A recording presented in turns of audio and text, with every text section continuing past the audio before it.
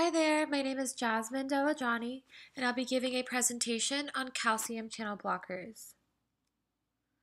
So some general information, the uses for calcium channel blockers, also called dihydropyridines, is to support the treatment of mild to moderate hypertension. It treats stable or exertional angina and variant or vasospastic anginas. It's also the first line of treatment of hypertension for African Americans. The prototype drug is nifedipine. Other drugs include verapamil and diltiazem. The expected pharmacological actions is to block calcium channels in muscle cells as well as cardiac muscle cells, vasodilation of the arterioles, not the veins. It decreases blood pressure, increases coronary perfusion, and indirectly increases heart rate by lowering blood pressure. Some side effects include reflex tachycardia, causing increased pain in patients with angina, lightheadedness, dizziness, and facial flushing caused by vasodilation, peripheral edema of feet and hands and legs, hypotension, especially with overdose, and gingival hyperplasia, which is growth of gum tissue and bleeding of the gums. Over here is this nice picture to the left of the actions and the side effects. The action is to block calcium access to cells, causing decreased contractility and decreased conductivity of the heart. It also decreases the demand for oxygen. The side effects include decreased blood pressure, bradycardia, which is low heart rate, may precipitate a V block, headache, abdominal discomfort, such as constipation or nausea, and that peripheral edema of the feet, hands, or legs. Some interventions is to give nifedipine along with a beta blocker to prevent reflex tachycardia, monitor the heart rate, report lightheadedness, dizziness, or edema, inform the patient that facial flushing may occur, monitor blood pressure carefully as dosage is established, report and withhold dose for blood pressure below 9 milliliters of mercury systolic or other prearranged parameters, inspect the gingival tissue periodically for enlargement, and advise regular dental care. So over here is an example of that gingival hyperplasia before and after. Hypotension below 90/60. Administration of calcium channel blockers comes in a variety of forms. It's available for oral use in capsules, tablets, and sustained release tablets.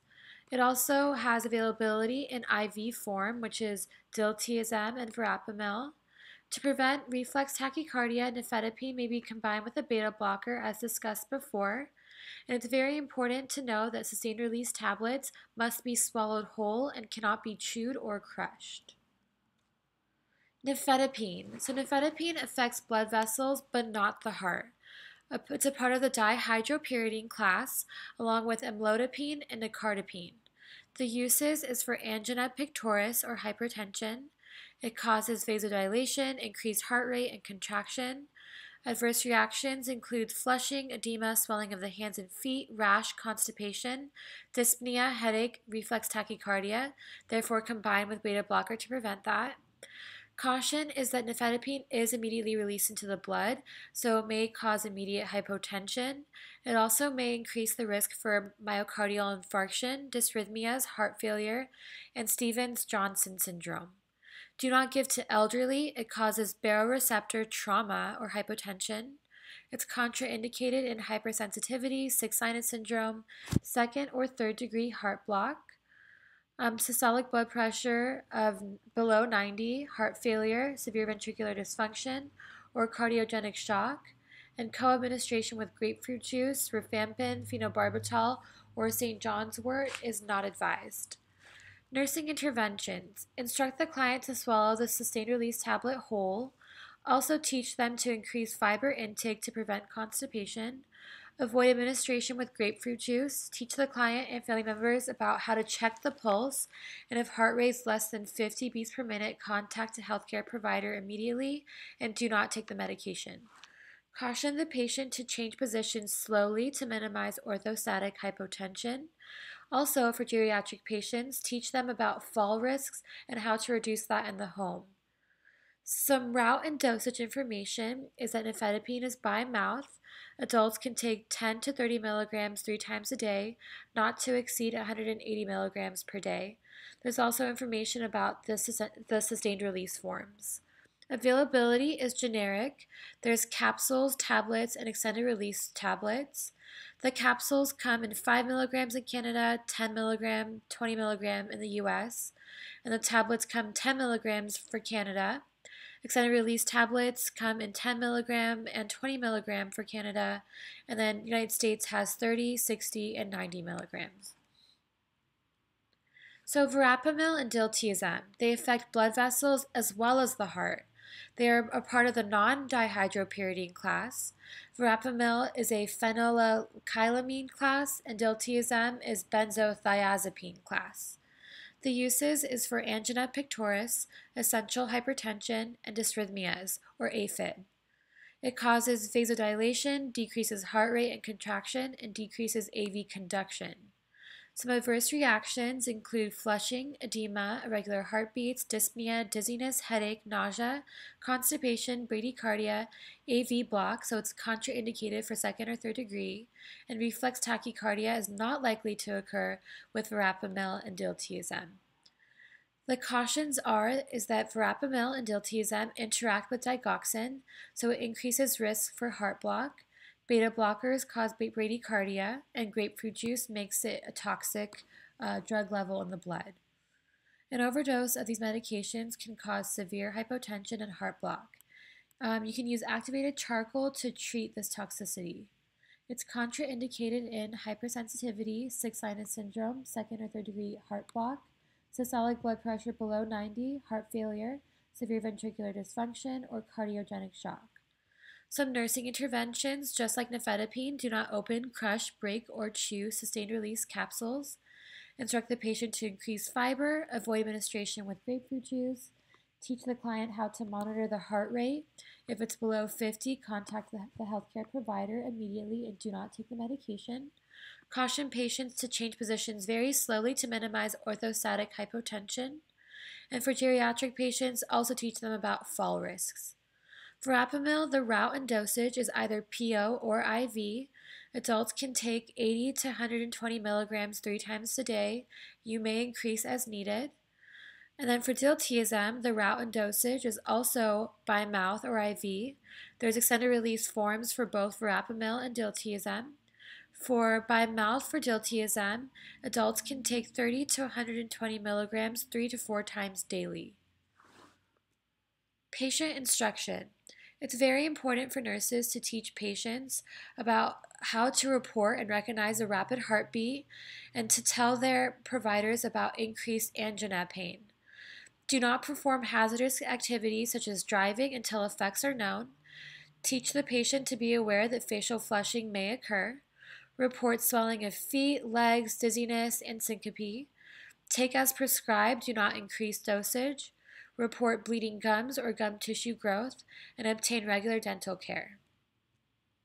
Contraindications and precautions include allergy to nifedipine, acute MI, angina which is unstable, aortic stenosis, obstruction in gastrointestinal tract, and children are also contraindicated for calcium channel blockers. Precautions are for heart failure and gastroesophageal reflux disease. Some interactions is that when calcium channel blockers are used with beta blockers, it may increase the risk for heart failure. However, it can prevent reflex tachycardia, except for nifedipine, which may cause it. Calcium channel blockers may increase digoxin blood levels. Melatonin increases blood pressure, pulse rate. Ginkgo biloba and ginseng increase blood levels. St. John's wort decreases blood levels, and grapefruit juice may increase blood levels. So the safety alert with grapefruit juice is that to teach the patients, if they're going to drink that, to wait 4 to 5 hours after administration to drink grapefruit juice, because grapefruit juice inhibits the CYP3A4 enzyme in the liver that breaks down certain drugs. The danger that results from potential for toxicity of these drugs and enhancement of their side effects due to increased serum levels. So here I have some NCLEX style questions. I have 3. So I'm going to read it out loud and then give you guys a moment to pause the video and think about it. Then the answers will be at the very end. So which of the following calcium channel blockers is associated with causing gingival hyperplasia? Is it A, verapamil, B, nifedipine, C, diltiazem, or D, all of the above? So I'll let you pause right now. All right, number 2. What race are calcium channel blockers more effective in?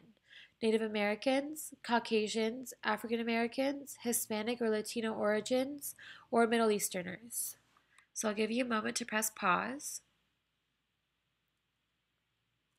Number 3. How do calcium channel blockers work in the body? Select all that apply. A, blocks calcium access to the cells. B, enhances the action of calcium in the heart. C, decreases blood pressure. D, dilates arteries. E, dilates veins. I'm going to give a moment to press pause. Okay, so the answers are for number 1, D, all of the above, because gingival hyperplasia occurs with all calcium channel blockers, but it's most associated with verapamil. 2 is C, so calcium channel blockers are highly effective antihypertensive agents for African Americans. And number 3, the answer is A, C, and D, so it blocks calcium access to the cells, decreases blood pressure, and dilates arteries. It does not have an effect on the veins, and it also decreases the action of calcium in the heart. All right, here are my references, and below I have some very helpful YouTube videos that I found, and I'll post these links for the videos in the information box below. Thank you guys so much. Bye.